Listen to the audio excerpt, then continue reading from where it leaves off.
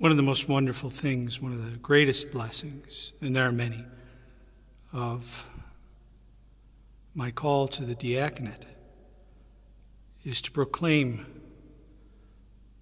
the Exsultet during the Easter Vigil. This year, St. Joseph's will be empty, and I will not get to do so. But I had to come and proclaim it at least once, practice it at least once this year, here in the church. I have a little bit of a touch of hoarseness in my voice, but I pray that will not be too distracting.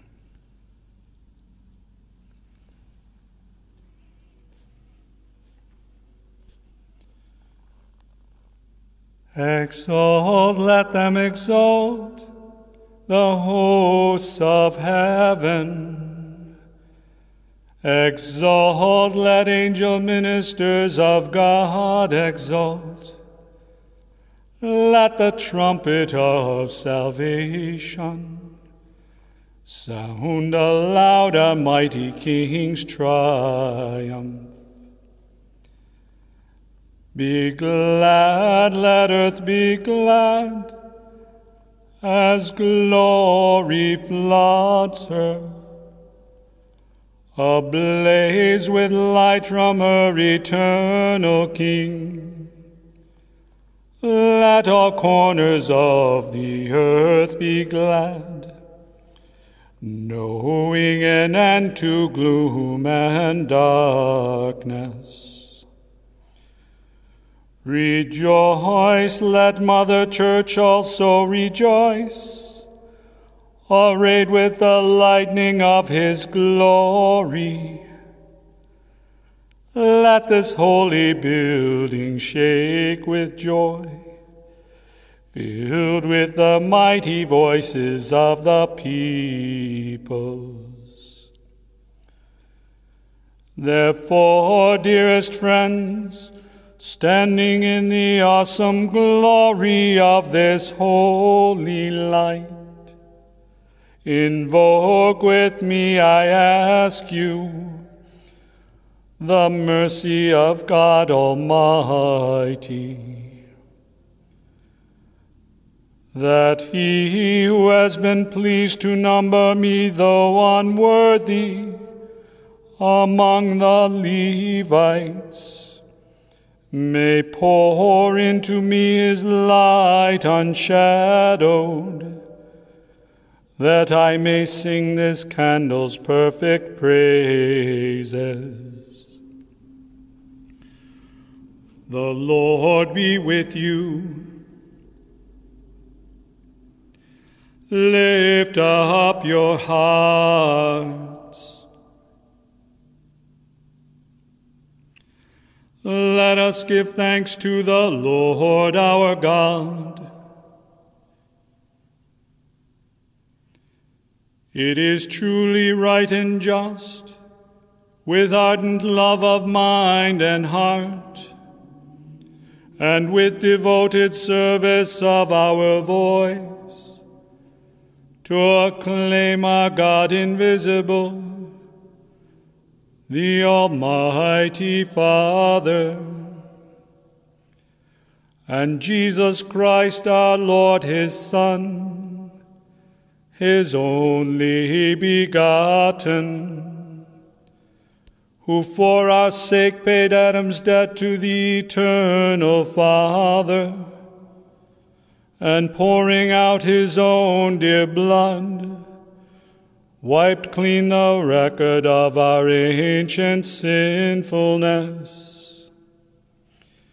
These then are the feasts of Passover, in which is slain the Lamb, the one true Lamb, whose blood anoints the doorposts of believers.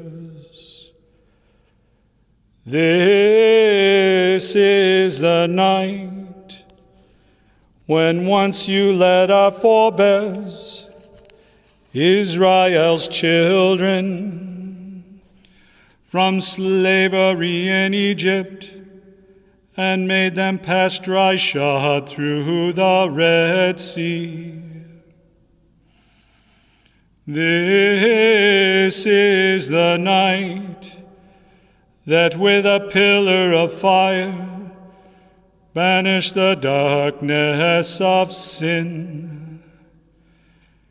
This is the night that even now throughout the world sets Christian believers apart from worldly vices and from the gloom of sin, leading them to grace and joining them to his holy ones.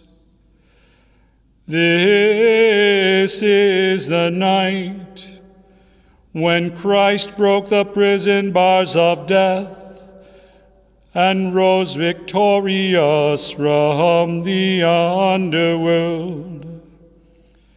Our birth would have been no gain had we not been redeemed. Oh, wonder of your humble care for us.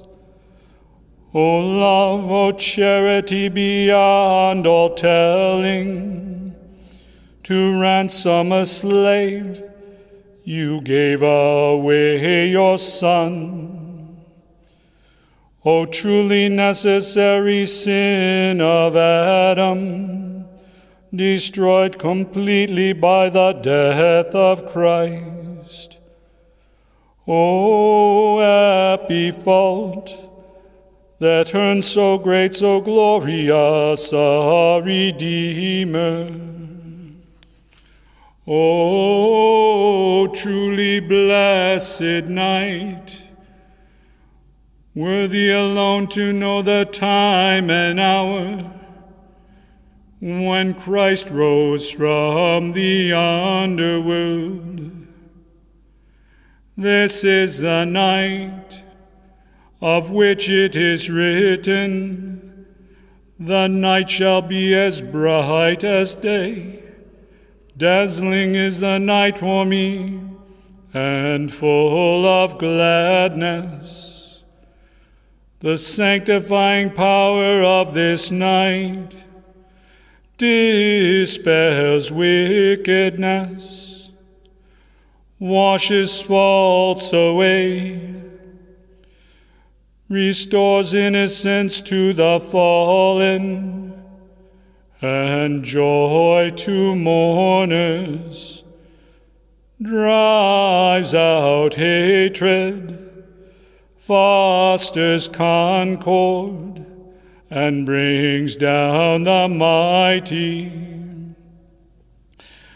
On this your night of grace, O Holy Father, accept this candle a solemn offering, the work of bees and of your servants' hands, an evening sacrifice of praise, this gift from your most holy church. But now we know the praises of this pillar, which glowing fire ignites for God's honor. A fire into many flames divided, yet never dimmed by the sharing of its light. For it is fed by melting wax, drawn out by mother bees to build a torch so precious. O truly blessed night, when things of heaven are wed to those of earth, and divine to the human. Therefore, O Lord, we pray you, that this candle, hallowed to the honor of your name, may persevere undimmed, to overcome the darkness of this night. Receive it as a pleasing fragrance, and let it mingle with the lights of heaven. May this flame be found still burning by the morning star, the one morning star who never sets, Christ your Son, who coming back from death's domain has shed his peaceful light on humanity, and lives and reigns forever and ever. Amen.